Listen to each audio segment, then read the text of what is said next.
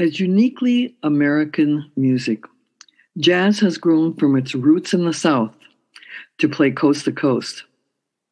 In the Sacramento, California area, hotspots to hear jazz include the Torch Club, Dante Event Center, Buddhist Church of Sacramento, Le Bistro, and the Brubeck Institute. Jazz vocalist and recording artist Vivian Lee specializes in the standards: Gershwin, Ellington, some Brubeck, Hubbard, Monk, and Gillespie thrown in. Ms. Lee has 3 times, 2005, 2006, and 2007, been voted one of Sacramento's top jazz groups and top local entertainer by subscribers in Sacramento's magazine annual Best of Sacramento issue. She is also the 2009 Sacramento Magazine editor's pick as Best Jazz Diva. Vivian Lee won the 2007 SAMMY, Sacramento Area Music Award. The winning vocalist's unique style, phrasing, storytelling, and magical stage presence have been captivating audiences for the last 13 years. Now adjust your buds and enjoy the jazz highlights of 3 of her albums: Scarlet, Where is Love, and From Miss Lee to You. Good morning, everyone, and welcome to Observations and Perspectives. This morning, it is my distinct pleasure to welcome a person that I've been watching on the stage for years and years in Sacramento, California, our own jazz diva, Ms. Vivian Lee. So, hey, Vivian, good morning. Good morning, Diane. And welcome to Community Global Internet Radio. Thank you. When we first started this radio show, you were like the 3rd name on a big list that we would like to interview in Sacramento, California. Thank you so much. Oh, absolutely, absolutely. So, Vivian, when did you realize you could sing? You know, a lot of people have a voice they play around with in choir in high school. And when did it hit you that, oh my God, I think I might be able to sing? I was 37 years old. Oh my gosh. And at that particular point, had you been singing for a while or? Not really. You know, I'm Catholic. Mm-hmm. So for us, it wasn't like a gospel choir and stuff. It's the folk choir at Mass. I was in that for a little while. But you know, just singing along with the radio, didn't think I had a voice. Not at all. Not at all. And I was in the Air Force and I had to put the Christmas party together. So I got the people that I knew were singers, and I was a dancer. You know, we did a little chorus line dancing thing for our party. And I bought all of these backup tapes for the people that were singers. And just for giggles, I got a Billie Holiday backup tape that had God Bless the Child and Good Morning Heartache. And so in the middle of rehearsing all of these people for the Christmas party, someone said, Viv, you should try. So I started playing around with those 2 tapes and I ended up singing. Had never sung in front of people other than a member of the choir, never sung in front of people, 350 people at this Christmas party. And I did God Bless the Child and they liked it. And I'm like, what? This is fun. And so that's how I learned that I could sing and that I could do jazz or, you know, that kind of music. And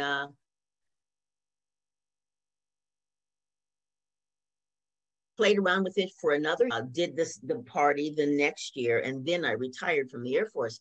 And then the idea just came to me. And so I started buying all those backup tapes and I picked them very carefully. Frank Sinatra, Nat King Cole, you know, just all of those songs, Gershwin, and started just practicing with those. And I made a little demo and went to a place called the Distillery, a little place that used to be on 21st and L. And I went in there and with my little demo, and he hired me. So I was using backup tapes and doing just me. And then his cousin owned the back door down in Old Sac. And then she hired me. And so I spent years honing my skills and honing my stage persona as a solo using backup tapes. Then I started meeting musicians because I was terrified of them because I thought they're going to think I'm the dumbest cluck in the world. I don't know squat. And they were all very nice and they taught me. They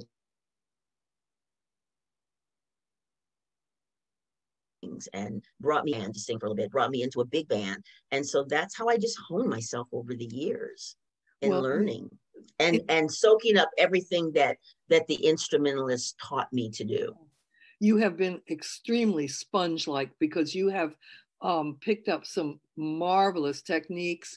And after 4 CDs now, is it? 5. I have 5 now. CDs, yes. 5 CDs.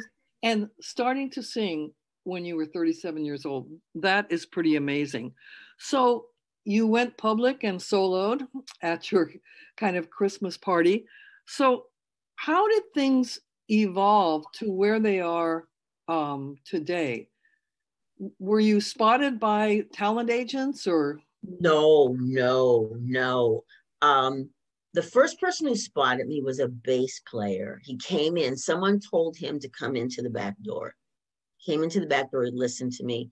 We sat down and talked and we formed a band together that lasted for a few years. So that was my first foray into playing with the band and kind of getting that kind of going. He was also in a big band, Fred Morgan's big band. He got me into that. So I'm singing with a big band. And then our group split up and I started just kind of trying to put things together on my own as far as with musicians. And I started going to jam sessions, meeting musicians, met Jimmy Robinson. He played with me for a little while, met Glenn Hare on guitar, and he started playing with me. So Glenn and I we put a band together, and it was the Vivian Lee sextet because there were 6 of us. And so I did that for a few years, and we were kind of a little big band and playing for dancers and stuff. And then as I was evolving, Glenn started aiming me towards being more jazz than just being a swing band. And so that's when I started really listening to jazz instrumental groups to learn to improvise the melodies and not just sing them straight, and to just kind of, do that. And all along the way, LeGrand Rogers, he advised me on some things. Jimmy Robinson advised me on some things. Just all along the way, musicians have just told me little things. Jeff Clayton, who was a very, very good friend, he passed away last year. He taught me to take a song, every song that I do, and just change a note, change this phrasing in little spots along the song to really shape it into my own. So all these years, 25 years, I've just been soaking up and learning from the musicians that I've played with, as well as learning from listening to jazz on Pandora, on the radio, just listening to how the horns improvise and swing with the band and stuff. And so I've learned that over the years, how to just make myself a part of the band, not just the girl singer singing out front. Well, it has worked, Vivian, because it's been a wonderful experience for us in Sacramento. There's something about jazz. I've been interested in jazz for maybe the last 30 or 40 years. but there's something about jazz that allows me to do other things and always have it in the background going because it doesn't interfere with thoughts. What is it about jazz that like enhances an experience but doesn't interfere or overtake the experience? There's something wonderful about jazz that just kind of like it's I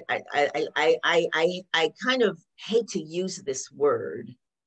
It's calming. yes. When you think of calming, you think of boring, but it's not. You hear the music, you hear the swing, and your head is bopping, but you're still doing what you have to do. So it's not boring, but it just sort of settles you. I mean, my brain is always going 25,000 miles an hour all the time. And jazz just sort of brings me back into this place. Now, for other people who are not jazz fans, it's boring. A lot of people know that in my work life, I am and was an operating room technician. So working in the OR.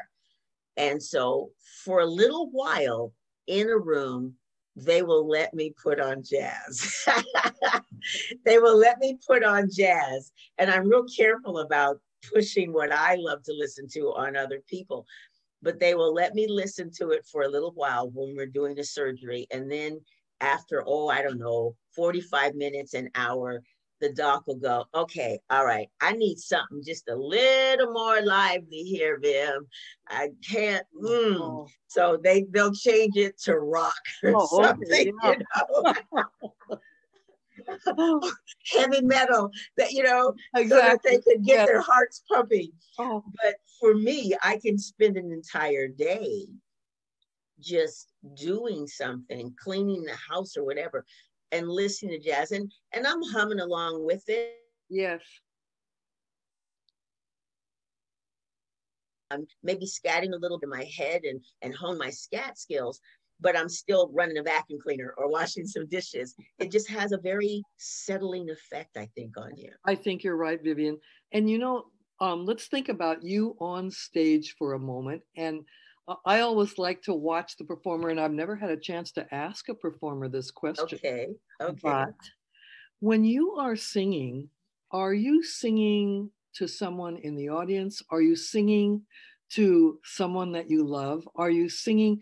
When you start singing, are you just singing, or oftentimes do you have like a recipient for that song? There sometimes it's just there's pictures in my mind, especially something that's like really swinging and I'm feeling that. But a song like I've grown accustomed to his face, I look around the room when I'm singing it, and it always is wonderful to see. I'll see an older couple, say in their 70s or something, and they're sitting there, and I watch them as I'm singing a song, and I can just see, first I see the memories on their face, and then I'll look, and her hand will move, and she'll start rubbing his hand. Oh. And his hand will move, and he'll start playing with her hair. And I can see the memories and the years just in that. And I love that, love watching that. And then other songs, as I'm introducing the song, I start talking about the song. My Sweetie will come into my head. Oh, yeah. And in my heart and in my head, I'm picturing him, and that's where it's directed. And he may not be in the audience. Sometimes he lives in Detroit, and I live here in Sacramento. So a lot of times he's not here, but he's here in my heart, and it's traveling across the miles. when I'm singing the song.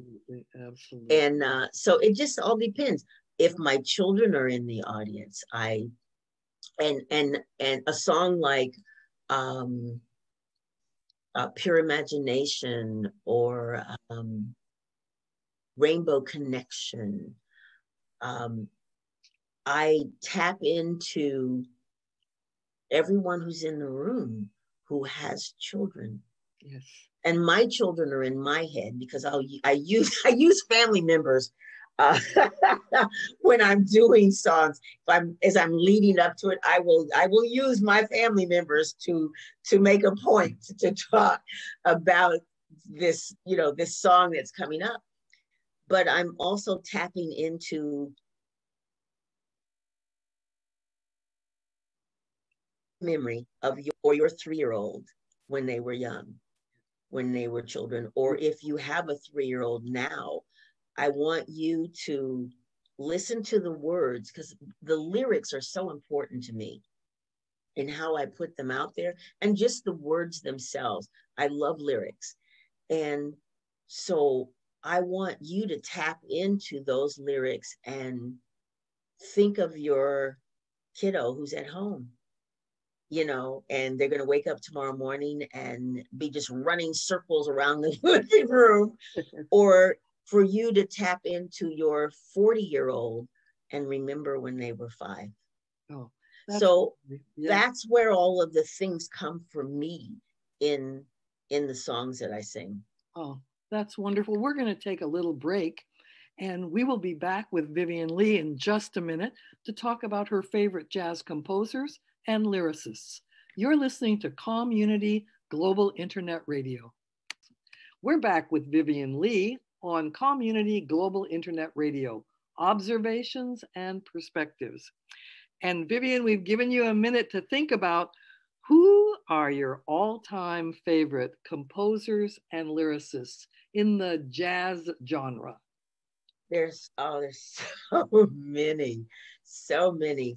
I mean, of course, Gershwin, Cole Porter, all of those people. Billie Holiday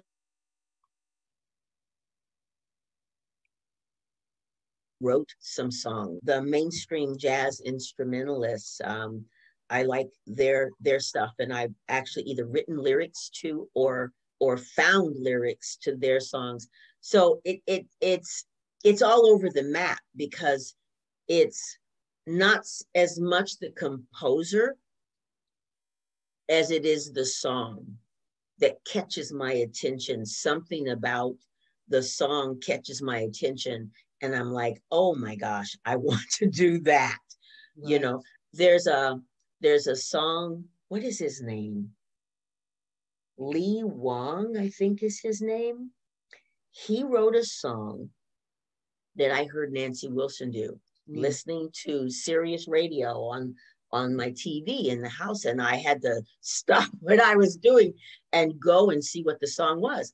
And it's called An Older Man is Like an Elegant Wine. Oh my. And I had never heard of this gentleman before. And the song just caught me, and I'm like, oh my gosh, I love these lyrics. And I had to find a chart for it, or have some chart for me. I don't remember. We have the chart to do that song. So it's the song itself that resonates with me, that the lyrics and the melody. So it's not so much a favorite one as different songs that they've come up with, that I hear, that catch my attention, and then I go hunting for a chart for it and learn it if I don't know it. That makes a lot of sense, to look at the music, the lyrics. And you mentioned Cole Porter. My God, what a genius he was when it came to lyrics. Yes. Oh, just fabulous.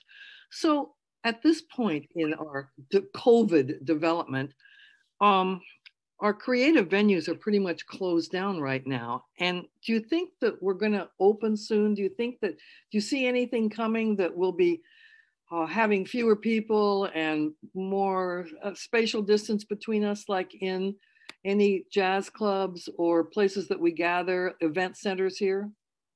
That's my hope. It's still so iffy. I mean, I think we have a few months of getting more and more people vaccinated, because that was the really important thing for people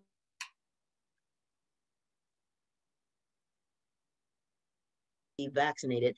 There's going to be every other chair, every third chair, yes, that will have someone sitting in it. I think we're until we really, really feel that this thing is kind of dampened down, I think that's going to be the future through the summer. Mm-hmm.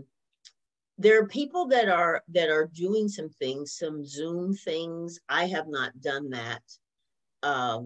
We've all been very, very careful about being around each other, because a few of us have family members that have some health issues. And so for me, for Zoom, we have to all be together, because, you know, you can't be in different places and do this. It right. doesn't work. The sync up just doesn't work. So we have not been together, and I'm looking forward to it because I miss my guys. Yeah.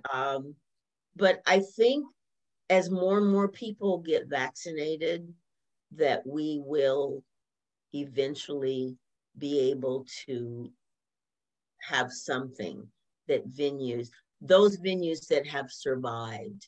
Mm-hmm. Exactly. You know, at this, and I think we're all finding some creative things that we're looking at doing. I've been working on that here at my own house, thinking up creative ways that I'm going to go forward once people feel comfortable. That's great. With doing things, and yeah. Exactly. We're looking forward to this. So for Vivian Lee fans, both old and new, we can get your CDs. Where do we order Vivian Lee CDs? So you can order my CDs. Is a couple of ways that you can do it. You can go to vivianleejazz.com, which is my website, and click on, what is it, recordings, I think is what the menu is across the top.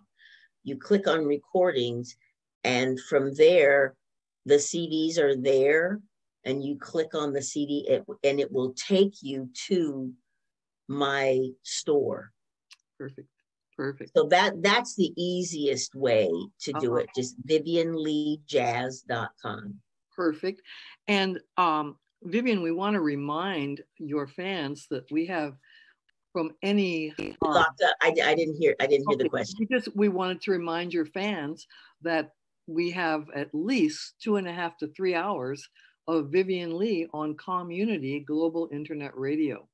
And so for people who want to listen, and I'm getting comments from, actually, I got a comment the other night from Reno on your music, and I got a comment from, believe it or not, Paris.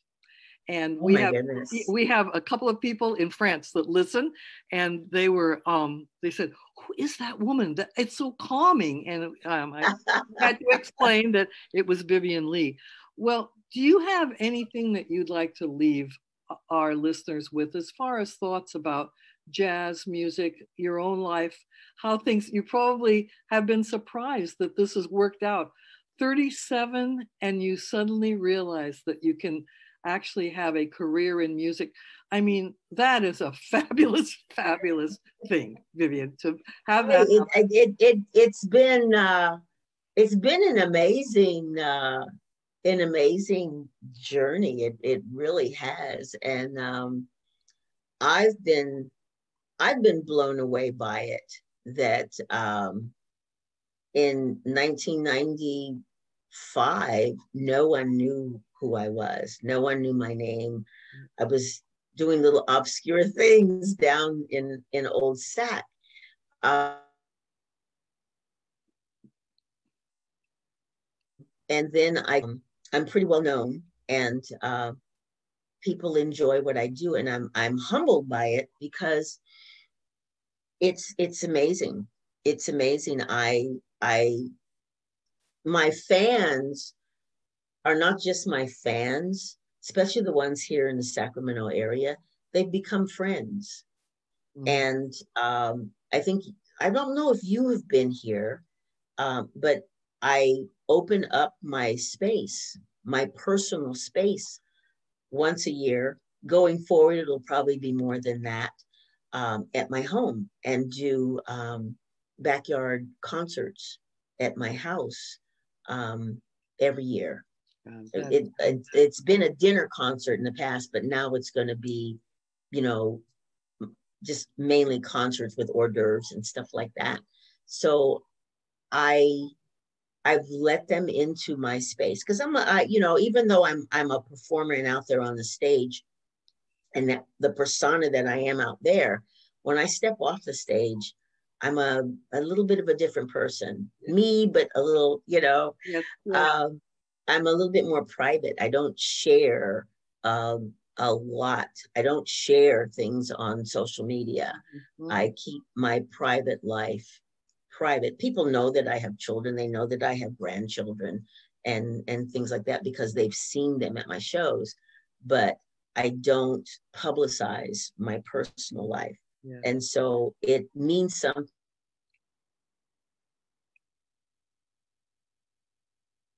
to be able to come to my home for a concert. Well, we thank you so much. I would like to personally thank you for the years of entertainment and enjoyment that you have created and actually conducted for friends and I in so many different venues in Sacramento. Thank you so much. Thank you for being with us today. Thank you for having me. It's been an absolute pleasure. And we're looking forward to one of your backyard or outdoor gatherings.